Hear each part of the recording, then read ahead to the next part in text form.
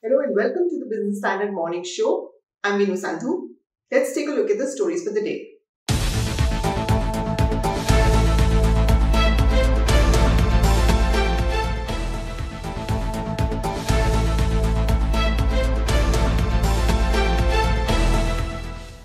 Fighting a losing battle, chief executives of Indian smartphone vendors like Intex, Micromax, and Carbon had in 2017 accused Chinese smartphone makers of dumping low-cost devices into the country. This had made it tougher for them to survive. In their joint appeal to the government, they had asked for help and suggested that the government impose anti-dumping duty on Chinese phones. 2 years before this appeal, in 2015, Intex was the second largest mobile phone vendor in India by volume. This year, its share is close to 0%. With a market share of just 0.5%, Micromax is in effect the last man standing. Our next report looks into how Chinese smartphones wiped out the Indian brands.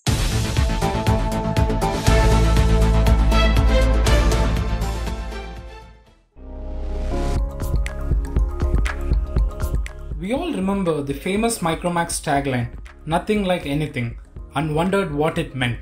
The company brought one smartphone after another a decade ago, capturing a healthy market share and becoming India's biggest mobile phone brand. Since then, it has been a downhill journey for not just Micromax but also other Indian mobile phone brands. The entry of Chinese companies decimated Indian brands like Micromax, Lava, Carbon, and Intex. TechArc, which tracks the market share of Indian versus Chinese brands, has analyzed this impact. The share of Indian brands has now fallen from 68% in 2015 to a mere 1% in 2021 in terms of shipments, marking a complete reversal in the handset environment. In the same period, the Chinese brands' volume share rose from 32% to a staggering 99% in 2021. In terms of value too, the share of Indian brands has dropped to a mere 1.2% in January to October period of 2021 compared to 25.4% in the calendar year 2015. In the same period, the Chinese have established their domination, hitting a value share of 64.5%, up from 17.8%. Indian brands are, however, still commanding a decent presence in the feature phone space. Even there, Itel, a Chinese brand, leads the feature phone market with some 27% market share, followed by Lava. And the rapid switch from feature phones to smartphones doesn't bode well for Indian firms. Indian players say Chinese smartphone makers were able to pull off this feat by discounting, which is reflected in their financials. Vivo made losses of 349 crore rupees in FY20, although its revenues went up by 45% to rupees 25,124 crore.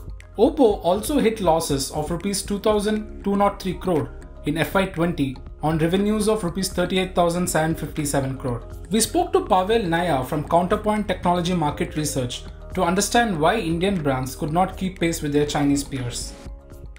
If you talk about the prevalence of Indian brand in 2014-15, they almost have close to 1/3 of the market share.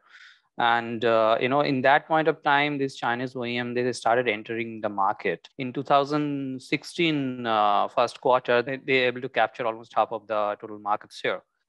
First of all, most of these players play to their strength when they enter the Indian market. They did not actually copy their old strategy.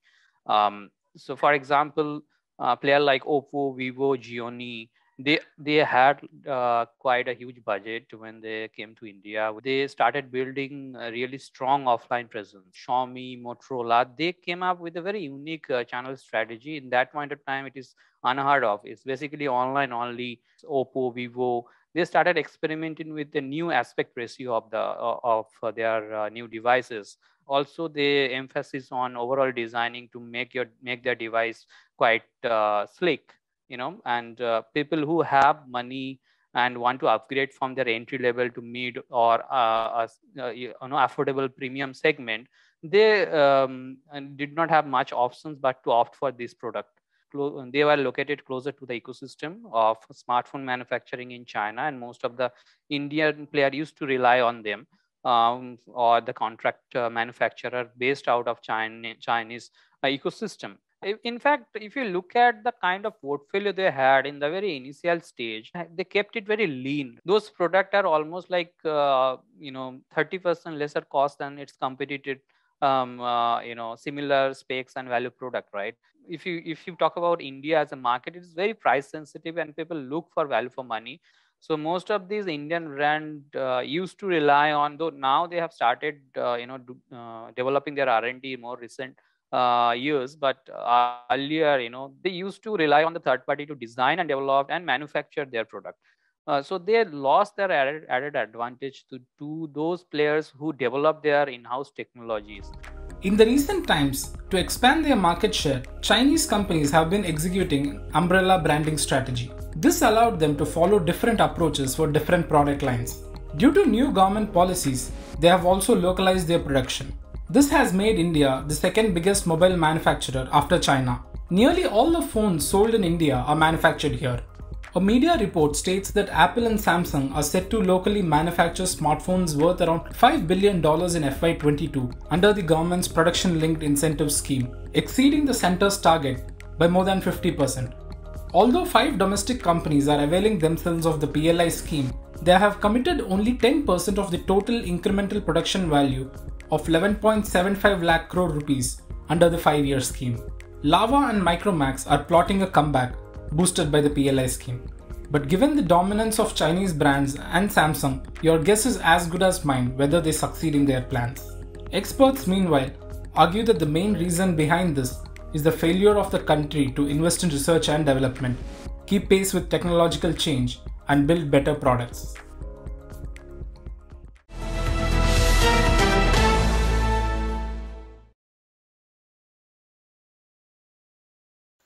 After smartphones, let us move on to the World Economic Forum, where both the leading economies had divergent views on some issues and almost similar ones on others.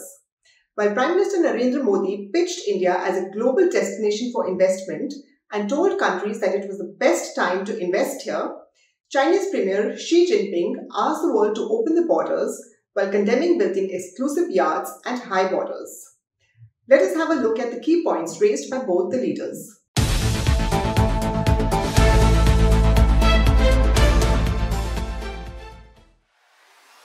Global diplomacy kicked off in the new year with the World Economic Forum's Davos Agenda 2022. This week, India's Prime Minister Narendra Modi gave a special State of the World address at the Davos Agenda via video conferencing. Chinese President Xi Jinping also addressed the summit. Let's look at some of the key points raised by both leaders. On COVID, Modi highlighted India's achievement of having administered 160 crore doses, adding that a democracy such as India has given the world a bouquet of hope. Modi hailed India as the pharmacy of the world while also praising the digital infrastructure built by his government to deal with the pandemic, mentioning contact tracing app Arogya Setu and CoWIN. On the reforms front, Modi talked about his government's achievements in having deregulated several sectors like drones, space and geospatial mapping. India has carried out big reforms in the outdated telecom sector, the Indian PM added. Modi hailed India's entrepreneurial talent, mentioning that the country now has more than 60,000 registered startups and over 80 unicorns, of which 42 entered the club last year itself. He also pitched India as an investment destination for the world. Make in India, make for the world, इस भावना से आगे बढ़ रहे हैं. Telecom, insurance, defence, aerospace के साथ साथ अब सेमीकंडक्टर्स के क्षेत्र में भी भारत में असीम संभावनाएं हैं. ग्रोथ का ये कालखंड ग्रीन भी होगा, क्लीन भी होगा, सस्टेनेबल भी होगा, रिलायबल भी होगा. ग्लोबल गुड के लिए बड़े कमिटमेंट्स करने और उन पर खरा उतरने की परंपरा को जारी रखते हुए हमने 2070 तक नेट जीरो का टारगेट भी रखा है. Meanwhile, Xi stressed more on the challenges that the world faces amid the pandemic. He spoke about ensuring the equitable distribution of vaccines among countries and said that China has already delivered 2 billion doses of vaccines to 120 countries and will further contribute 1 billion doses to African countries.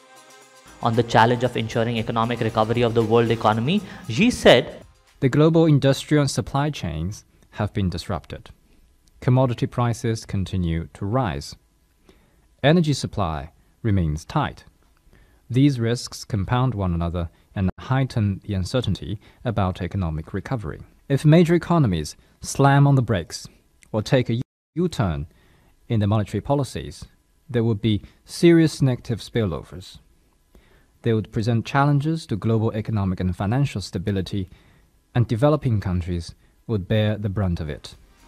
Amid heightened tensions between the US and China over Taiwan and amid fears of possible Russian intervention in Ukraine, Xi said, "We need to discard Cold War mentality and seek peaceful coexistence and win-win outcomes. Our world today is far from being tranquil. Rhetorics that stoke hatred and prejudice abound. Acts of containment, suppression, or confrontation arising thereof do all harm, not the least good, to world peace and security."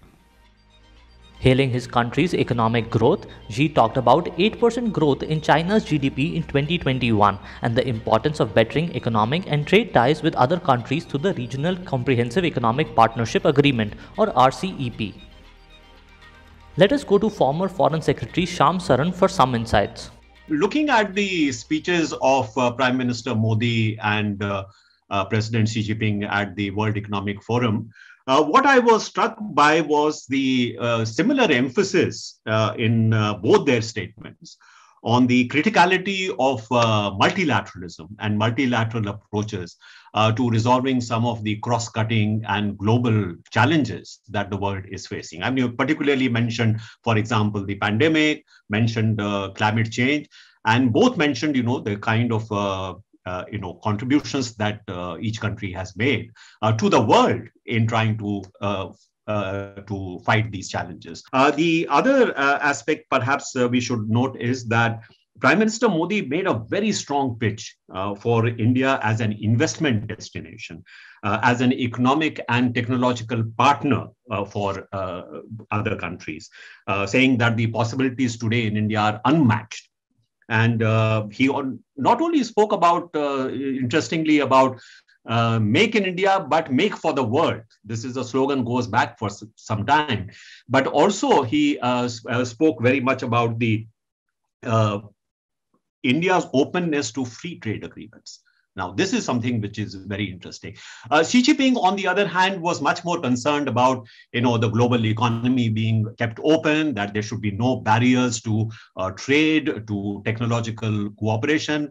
There should not be any decoupling. There should not be trade wars. So obviously, his preoccupations are somewhat different from India in this respect, and that comes out very clearly.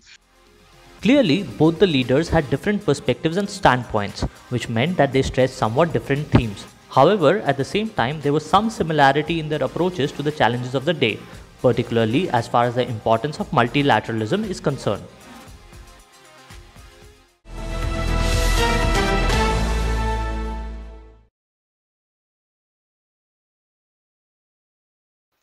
Back home in India, benchmark indices have fallen in 2 out of the last 4 trading sessions amid global headwinds. Both the US bond yields and oil prices are hitting their recent peaks, denting a rally in equities. However, technical setup for the Sensex and Nifty point to a pre-budget rally. What's our next report to know? Key levels on the indices and trading strategies ahead of the budget.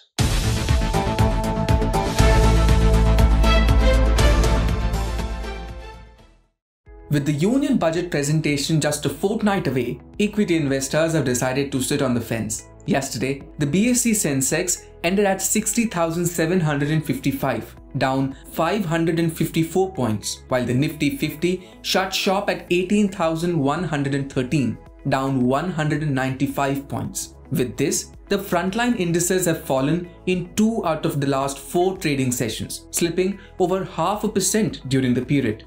Historically, markets have turned volatile ahead of the budget presentation, although the trend mostly has been on the upside. An analysis by Anand Rathi Shares and Stockbrokers throws light on the same. The data since 2010 reveals that equity markets surged up to 5.6% in the month preceding the budget and 1.3% a week prior to the D-Day. On the downside, they fell a maximum of 7% a month prior to the presentation and about 4.2% a week before. This time too, equity class is turning volatile, but the upward bias remains intact. We have with us Business Standard's Avdhut Bakkar for a quick chart check. The overall trend for both the indices is bullish as they have successfully conquered the resistance range. For Sensex, it was 60,800 and for Nifty, it was 18,100. This momentum signals a firm underneath strength and any healthy correction should see bullish bias in coming days. This may see accumulation and addition in long position. The bigger picture highlights a rally towards a new all-time high for Sensex and Nifty. Sensex may touch 63,000 and Nifty may scale up to 18,900. Nifty Bank is currently trading sideways, but sustaining above 38,000 levels suggests a positive bias that could see 40,200 in coming future, which is a jump of nearly 5% from current levels. Given this, Narendra Solanki, Head Equity Research Fundamental at Anand Rathi Shares and Stockbrokers, advises investors to focus on growth stocks. I think investors should focus on growth sectors and sectors where China plus theme or import substitution theme could be played. Near-term investors should continue to add stocks wherever market provides any opportunity. Meanwhile, Ajit Mishra, who is VP Research at Religare Broking, suggests accumulating infra, agri and defense-related stocks on dips. The markets have made remarkable progress in last 1 month and now inching closer to the record highs ahead of the budget. But yes, we have mixed indication from the global markets at present, and we believe that the earnings and the budget expectations would dictate the trend from here on. So in the run-up to the budget, several index majors would announce their numbers, so volatility is likely to remain on the higher side. So we recommend maintaining, focus on the sectors and themes, and using the intermediate corrections to accumulate, quality stocks from the infra, affordable housing, defense and agri-related pack. As regards Wednesday, movement in bond yields and oil prices will be the key drivers of the market. Besides, Q3 results of 33 companies, including Bajaj Auto, CEAT, JSW Energy, LTI and Tata Communications, along with the IPO of AGS Transact Technologies, will guide investor sentiment.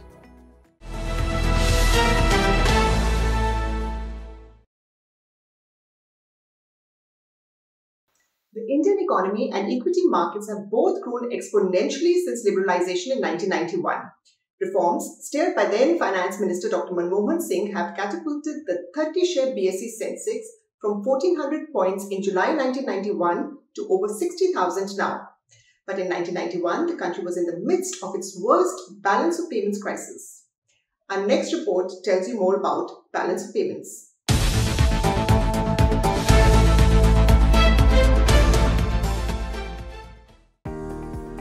Balance of payments, or BOP, records all transactions, be they in goods, services or assets, for any country with the rest of the world. All such transactions over a specified period, usually a year, are tracked in this way. This is also known as the balance of international payments. Think of it in another way. BOP is a statement of all economic transactions that a nation's individuals, firms and the government enter into with individuals, firms and governments outside the nation in question. BOP allows one to monitor all international monetary transactions. The aim, in short, is to determine how much money is coming in or going out of the country's economy.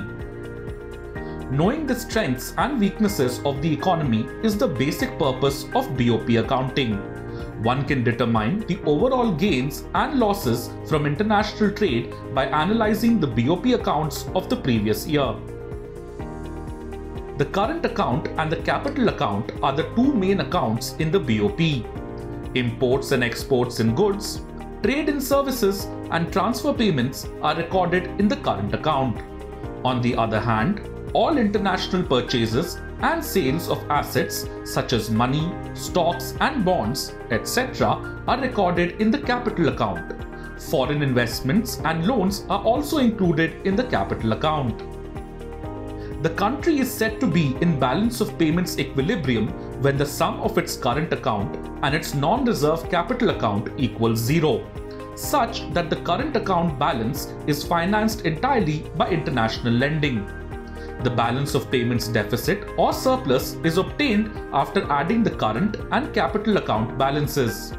The decrease in official reserves is called the overall BOP deficit and the increase in reserves is BOP surplus. A country with a current account deficit can face difficulties. In the event that the deficit is large and its economy is unable to obtain adequate foreign investment inflows, the country's currency reserves dwindle.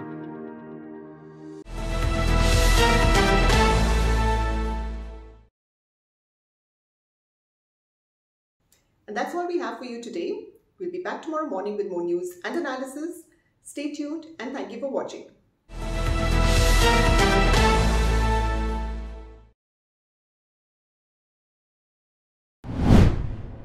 If you like this video, share it and subscribe to Business Standard. For more news, views and insights, log on to www.business-standard.com. Do also follow us on YouTube, Twitter, Facebook, Instagram, Telegram and LinkedIn.